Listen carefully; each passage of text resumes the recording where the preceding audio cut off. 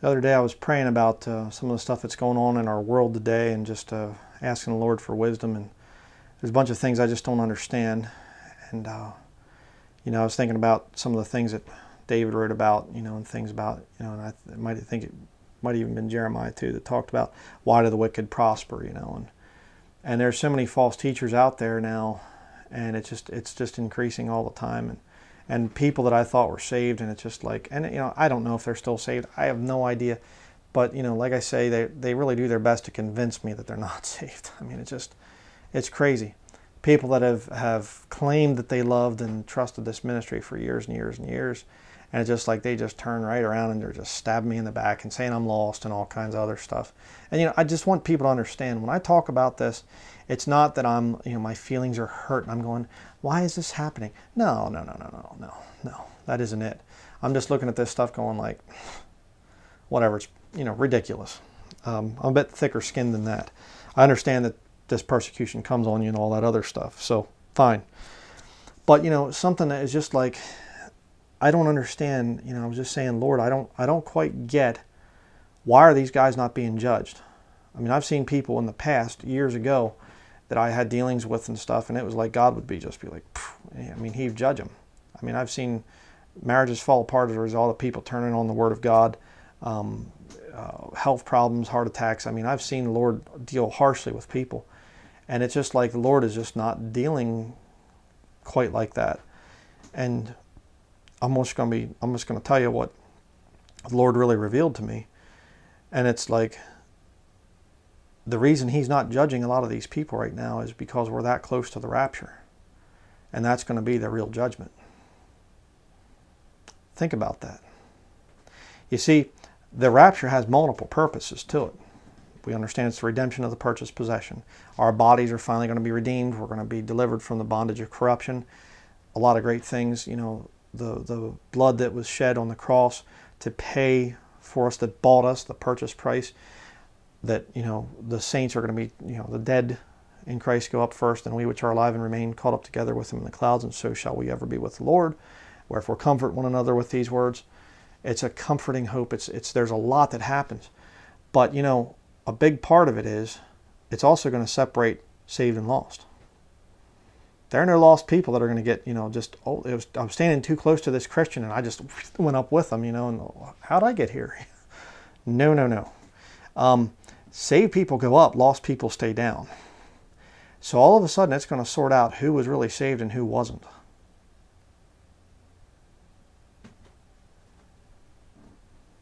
It's a judgment. I did a sermon years ago on that, the pre-trib rapture judgment. It's going to be a very harsh judgment. A lot of people out there that think that they're saved, they're not going up. I know you don't have to be in agreement with me to be saved or whatever else. I mean, I get lied about so much, it's incredible. But just going to give you this Psalm 35 here. We're going to go through it, just read through these verses here, and a lot of these things I've seen it in my own life, and you're going to relate to this psalm. It's incredible. It's a really comforting thing. When you're going through this stuff and you're getting knocked around, and then you read it in the Bible, and it's like, that's exactly what's happening to me. It's incredible. So let's go through Psalm 35. Plead my cause, O Lord, with them that strive with me. Fight against them that fight against me. Take hold of shield and buckler, and stand up for mine help. Draw out also the spear, and stop the way against them that persecute me. Say unto my soul, I am thy salvation. Let them be confounded and put to shame and that seek after my soul. Let them be turned back and brought to confusion that devise my hurt. Let them be as chaff before the wind, and let the angel of the Lord chase them. Let their way be dark and slippery, and let the angel of the Lord persecute them. I find that interesting, because a lot of these people that are just, they're just twisting Scripture. It's incredible to see these people, the way that they'll answer things being brought against them. They'll just twist things and twist arguments. It used to be, you could bring out documentation and show proof, and people, they'd back off, Now it's just like they'll look at your proof that condemns them, and they'll just be like, well, actually, what? And they'll just lie their way through the thing. It's incredible. What's going on? They're wandering around in the darkness. Interesting. Verse 7. For without cause have they hid for me their net in a pit, with which cause or excuse me, which without cause they have digged for my soul. Yeah, very true. Let destruction come upon him at unawares, and let his net that he hath hid catch himself. Into that very destruction let him fall. It's funny because a lot of these guys that attack me are post-tribbers, and they're going, there isn't going to be any rapture. For them, that's very true. Verse 9, and my soul shall be joyful in the Lord. It shall rejoice in his salvation. It's going to be very true. You know, my soul shall be joyful in the Lord. It shall rejoice in his salvation. Almost like a rapture. Verse 10, all my bones shall say, Lord, who is like unto thee, which delivereth the poor from him that is too strong for him, yea, the poor and the needy from him that spoileth him? False witnesses did rise up. They laid to my charge things that I knew not. I mean, I can't tell you how many times I'm reading comments and I'm going, what? I never said that. I never, what? You know, like, what are you talking about? You know? They had laid to my charge things that I knew not. I've been charged with all kinds of weird stuff, and I'm going, where did they even get that from? Verse 12, they rewarded me evil for good to the spoiling of my soul. But as for me, when they were sick, my clothing was sackcloth. I humbled my soul with fasting, and my prayer returned into mine own bosom. I behaved myself as though he had been my friend or brother. I bowed down heavily as one that mourneth for his mother. When these people are attacking me, I don't, you know, it might come out sometimes that, oh, you know, Brian really hates these enemies of his. No, I don't. No, I don't. I'd like to see everybody get saved. I really would. And salvation is not the beliefs of Brian Denlinger. I understand that. Okay? But I understand false converts when I see them. I understand Lordship Salvation people that teach that there has to be a total life change before salvation. That's heresy. I understand easy believism people that teach no repentance. It's just you pray a little prayer, you 1, 2, 3 repeat after me, every head bowed, every eye closed, no one looking around. You know, you do that. Or you have the other wingnuts that are saying that there is no prayer involved. You just, by an act of your own will, you say, I believe. I don't have to ask God for anything. I just take it. You know. But my soul looks to those people and says, I wish that they'd get saved. And I come out and I show the truth of what they're doing. I show their heresy. And I've had some people actually come. I've had many followers of Steven Anderson come to me and say, you know, I used to hate your guts and I used to think you were crazy. Then I started looking up what you were saying in Scripture and you were right. And I'm sorry for acting such and such towards you. Praise the Lord. I'm not going to go, you were a friend of Steven Anderson, then you're no friend of mine. I don't care, you know. Some guy come, he's a Jesuit or something like this, or some sodomite or some transvestite or whatever your sins are. I don't care. I want you to get saved. I want you to leave at the rapture. I don't want anybody to go through the time of Jacob's trouble that's coming. I want to see people get saved. Verse 15. But in mine adversity they rejoiced. Anything bad that happens to my wife or I or whatever else, they'll rejoice about it. And gathered themselves together, like Facebook pages or Google things. Yea, the abjects gathered themselves together against me, and I knew it not. They did tear me and ceased not. You know, again, I got to just say this because it's so amazing. The Word of God is just such an amazing living book. It's just like, wow. They gathered, you know, themselves together against me, and I knew it not.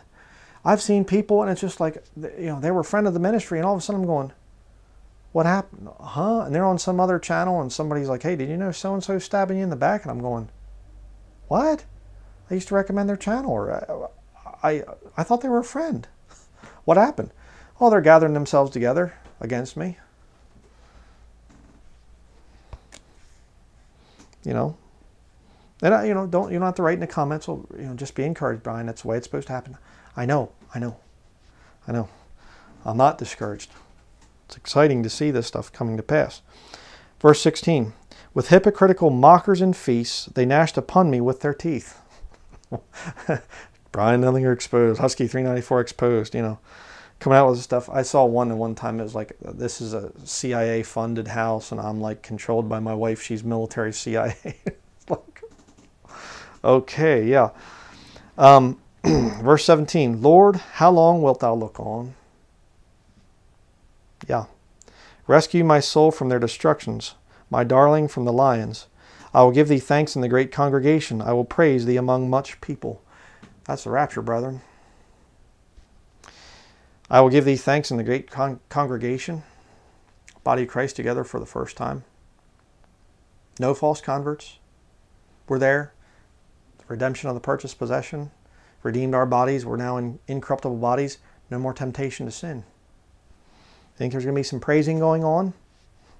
Yes. Verse 19. Let not them that are mine enemies wrongfully rejoice over me. Neither let them wink with the eye that hate me without a cause. For they speak not peace, but they devise deceitful matters against them that are quiet in the land.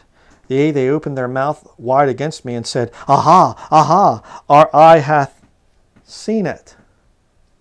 Have you seen Dunlinger's recent video? Oh, he's such a stinking heretic. Let me show you. Let me just, you know. I saw somebody in the comments and they're like, well, you do the same with Steven Anderson. Yeah, because he's a heretic, you know. And I want to see the guy get saved. Is it going to happen? Probably not, but I'd like to see it happen. I'd like to see him get saved. Verse 22. This thou hast seen, O Lord. Keep not silence, O Lord. Be not far from me.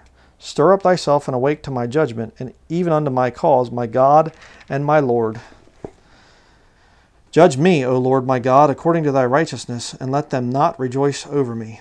It's a wonderful thing when God judges you. Why? Because God will judge you in a way as a loving father, and he'll say, son, daughter, that needs to go. Is it bad? It's very bad. I'm going to show you why. But get rid of it. Okay? It's a wonderful thing to be judged by God. Verse 25. Let them not say in their hearts, ah, so would we have it. Let them not say, we have swallowed him up. Let them be ashamed and brought to confusion together that rejoice at mine hurt. Let them be clothed with shame and dishonor that magnify themselves against me. Let them shout for joy and be glad that favor my righteous cause. Yea, let them say continually, let the Lord be magnified. I love that. Which hath pleasure in the prosperity of his servant. And my tongue shall speak of thy righteousness and of thy praise all the day long. Interesting.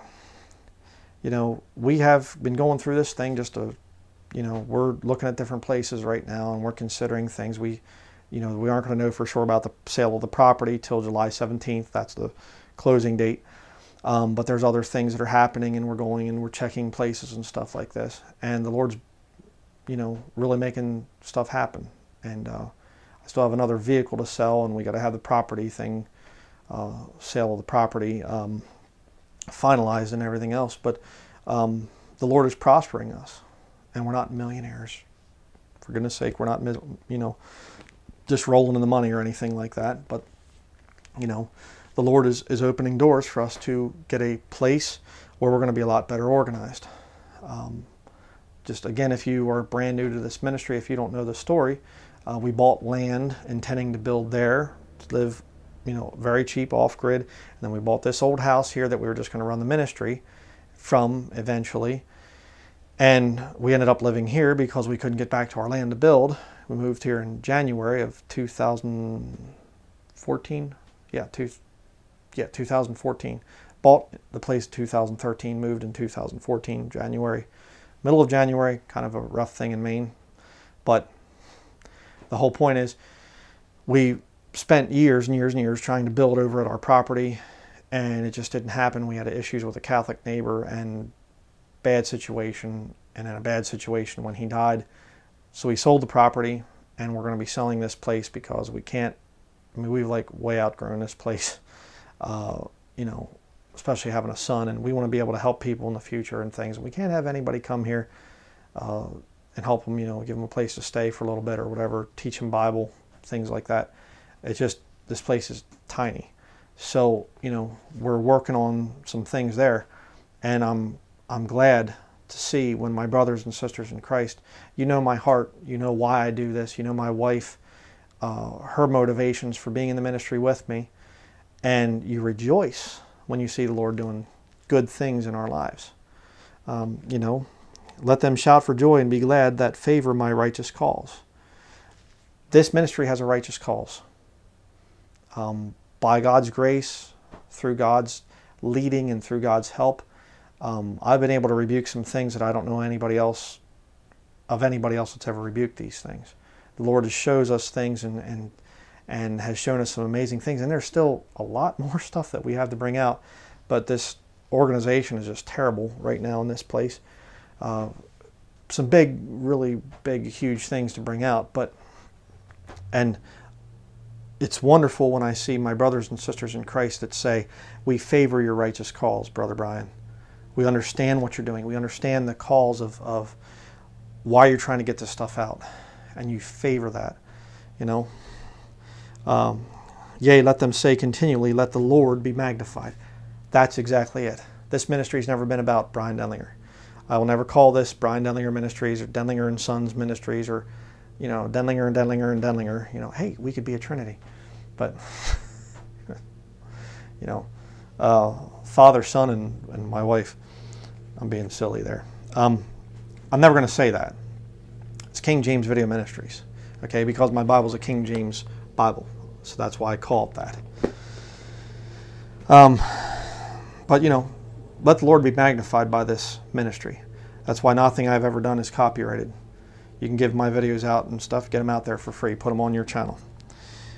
Just don't monetize it, okay? That's just cheap, taking money from the lost world. Let the Lord be magnified, which hath pleasure in the prosperity of his servant.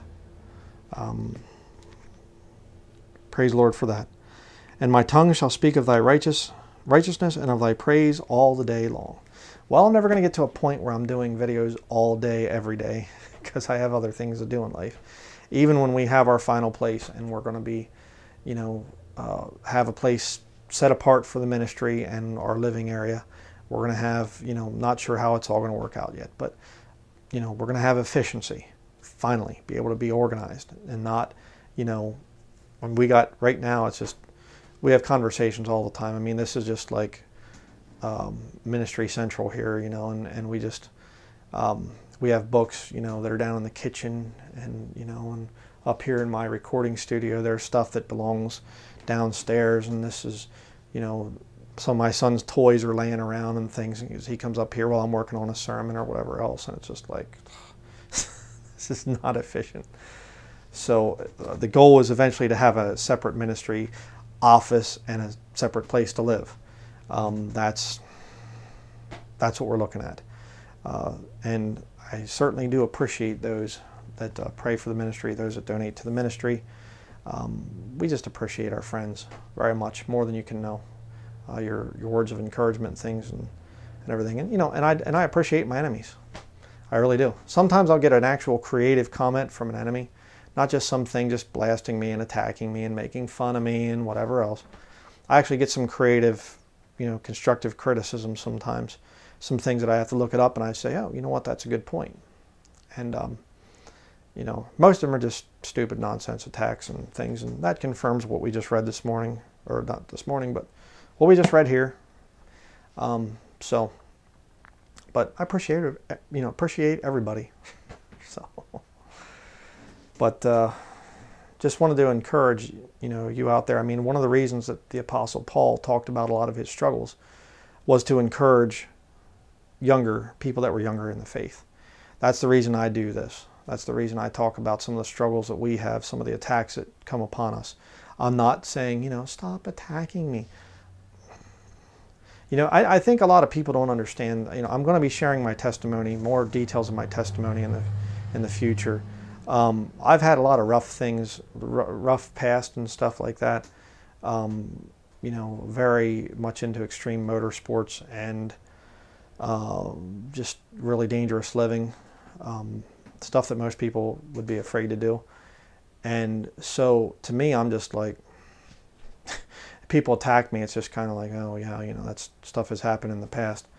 I'm not some kind of little bookworm, little college educated, perfumed princess that just has lived his life on a satin pillow. I'm not. I'm used to pain, I'm used to cussing, you know, co-workers and really, really rough living. You know, I'll talk about that sometime when I come out with a testimony, but so please, you know, when I'm talking about this stuff, I'm trying to relate what goes on when you're in ministry, what goes on when you're a Christian, and show how to get through that stuff. That's what I'm doing. But we do appreciate everybody's prayers. So please keep praying for us as we're looking for a house and things and real good direction for the future. So that is going to be it. Thank you very much for watching.